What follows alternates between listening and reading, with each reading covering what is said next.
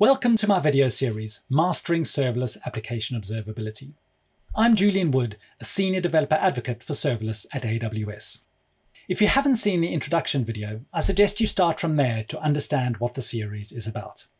I also go through the demo application I'm using to show how to add and use observability with your serverless applications.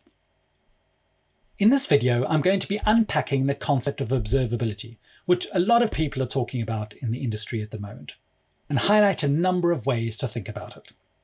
The simple idea is to more effectively understand how our systems are behaving.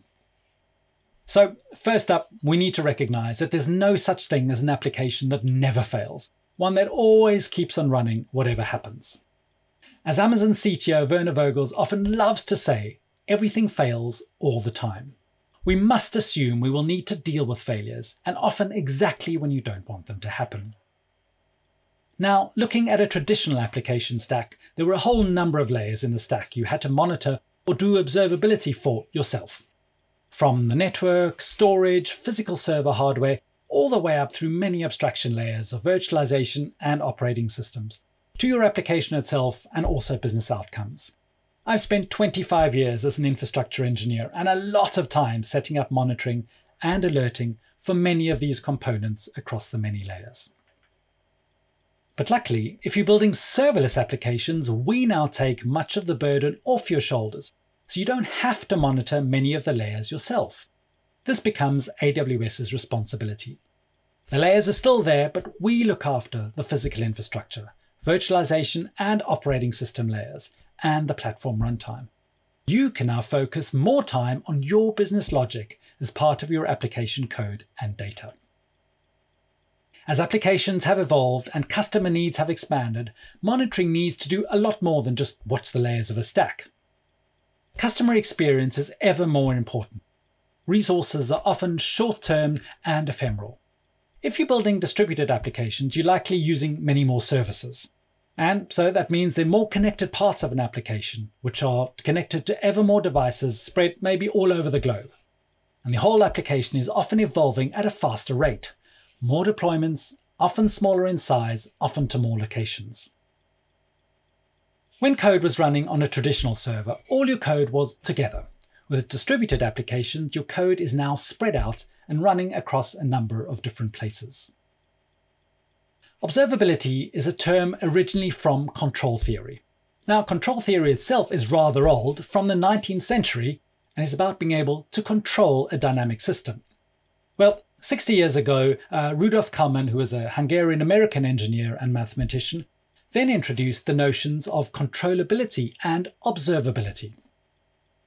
And this says observability is a measure of how well internal states of a system can be inferred by knowledge of its external outputs. This means, can you tell what's going on in your entire system by only looking at its inputs and outputs? It's like sort of having a window into your application, but looking into the black box of your application to understand why something is happening. And then you take those outputs and you can use them to control the system. A simple example would be more or less looking at load on your application and then automatically scaling something up or down. Monitoring is looking out for things that you know might go wrong. For example, the number of errors in a part of an application. That's something you can monitor for. Also, something like the latency when, say, talking to a database, this is something that may go up or it may go down. However, you're likely building more complex applications today with a growing number of possible issues, and monitoring just isn't going to be enough. There is a set of problems which are anticipated. We know they might happen, but they're unexpected. For example, something like memory corruption. Something starts producing incorrect results. We know it's possible, but we don't expect it. With a complex multi-service, microservice environment, it gets even harder to work out what's going on. S3, for example, has more than 235 distributed microservices. There's just no way to foresee all the possible failure scenarios. So what we can do is gather enough telemetry so when those unexpected errors occur, we have a way to analyze the data and understand why it is happening. What's causing the problem, and hopefully also creating a path to resolution. Getting good at observability means gathering enough of the right data so you don't have to add extra instrumentation to understand when you have an issue. Observability is also monitoring more than just failures. Is your application actually performing as expected? Even if all your monitoring dashboards are all lovely and green. Are your customers getting the user experience you want to give them and that they expect? What's the usage of your application? How many people are signing up? What parts of your application are maybe hitting limits or congestion? Is the usage actually expected? What about business relevant information? What's the revenue being generated?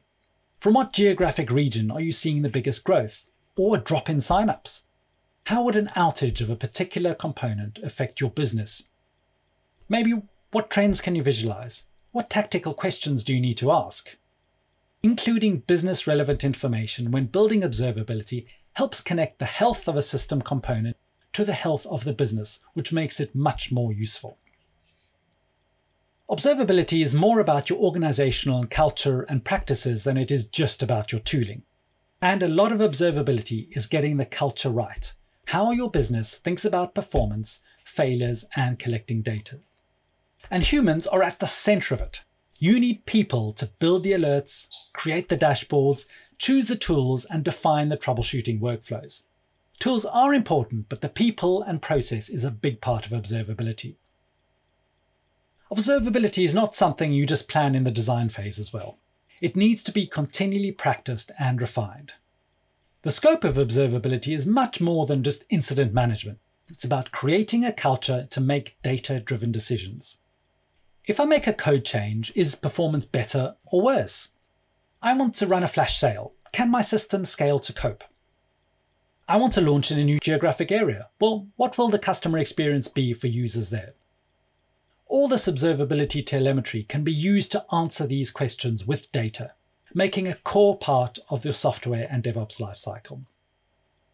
Finding out what happened, even the unexpected things, how it happened, what specific actions resulted in the thing happening, when did it happen, how did we communicate when it happened? These are all things humans are great at piecing together from the observability data. So it's certainly worth your time doing some reading and finding resources applicable to your business and how you operate. So hopefully I've helped to unpack what observability is, how it has evolved from monitoring, and how to think about a culture of observability. In the next video, I'm going to be looking at gathering observability data. For plenty more information, we have a super aggregation site called serverlessland.com with lots of resources, blogs, videos, workshops, and other learning paths. Everything about serverless on AWS. Thank you for watching. My name is Julian Wood, and you can find me on Twitter at Julian_Wood.